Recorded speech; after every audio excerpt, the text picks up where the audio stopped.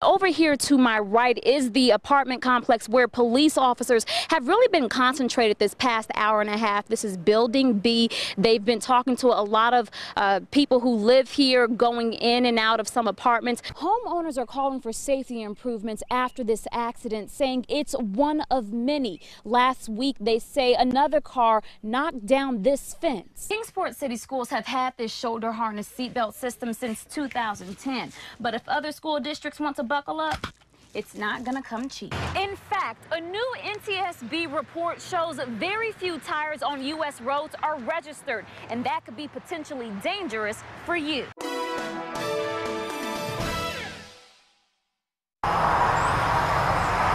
Like in the traffic. Sitting on her front porch, Margie Hale takes in all the changes she's seen throughout her 4 decades living in this home. This road was built about 69, I guess. Including the latest change across the street that's caused a lot of controversy. The opening of an opioid addiction treatment center that will prescribe methadone. I know they need it, but I just wish they'd put it somewhere else. Overmountain Recovery actually opened this week. City and county leaders now say they are going to stay on top of things in the area to make sure that neighbors like Margie stay safe. We want the community to feel safe in their house. Washington County Sheriff Ed Graybill says he's going to have extra deputies patrolling the area around the clinic. If you feel uncomfortable, something at night, give us a call. We'll come check it out for you. Johnson City Police are conducting direct patrols and traffic enforcement on the road in front of the facility.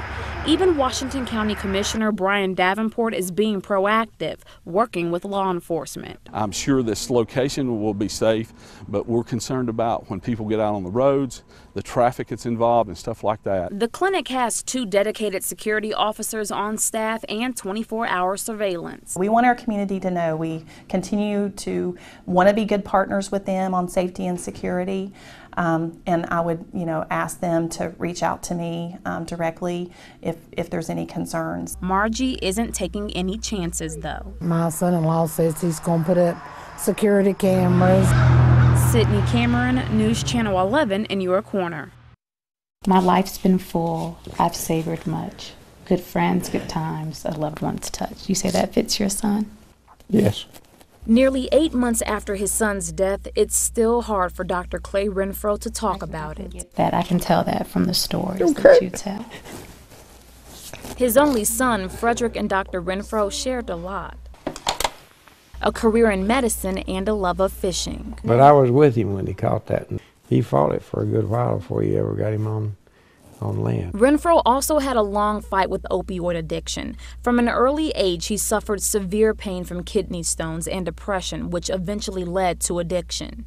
Knew there was some problem for several years, but getting him to accept that he had a problem was the big issue. In March, at just 46 years old, Renfro died from an overdose of an extremely powerful synthetic opioid called fentanyl. Is a significant threat. Fentanyl is a narcotic painkiller typically used for cancer patients. It's similar to morphine but is much more potent. Illicit versions made and sold on the streets are up to 10,000 times more powerful. From 2015 to 2016, both Tennessee and Virginia saw big increases in drug overdose deaths related to fentanyl. It can be absorbed through the skin, transdermal, or it can be inhaled.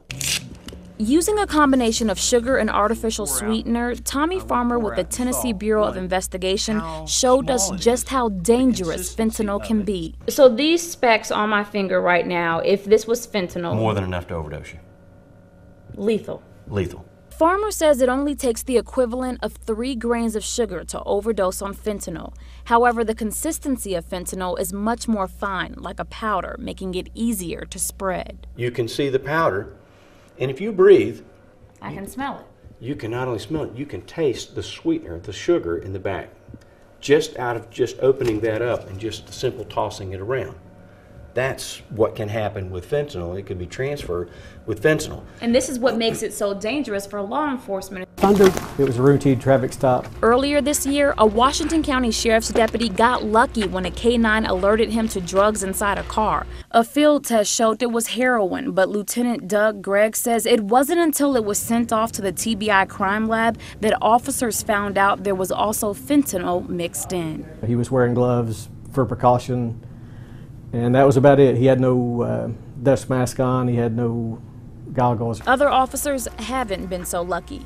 Just a few weeks ago in Memphis, several officers had to be treated at a hospital for a suspected exposure. TBI crime labs are seeing more cases of illicit fentanyl. 5 years ago, there were only 12 confirmed cases in the state. So far this year, there are more than 300, including more than 36 right here in the Tri-Cities.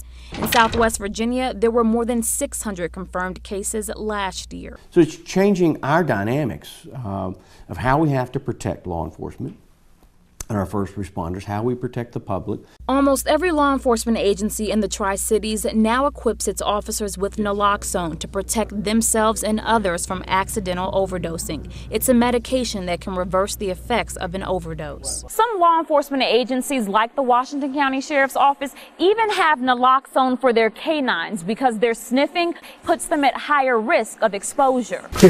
Just like in the Washington County traffic stop, users may not realize other drugs are laced with fentanyl. It's not a matter of if it's going to kill you, it's a matter of when it kills you. You will overdose. Overdose like Frederick Renfro. Addicts are just your everyday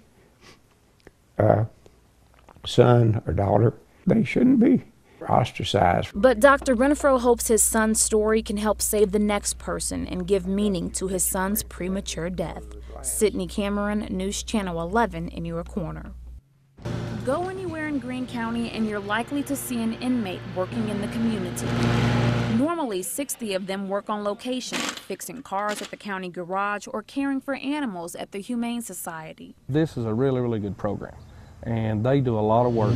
Especially for the Greenville Parks and Recreation Department, says Parks and Rec Director Butch Patterson. Weeding, mowing, picking up trash. All that work saves Greene County an estimated $1.2 million every year. But the program comes with its own challenges.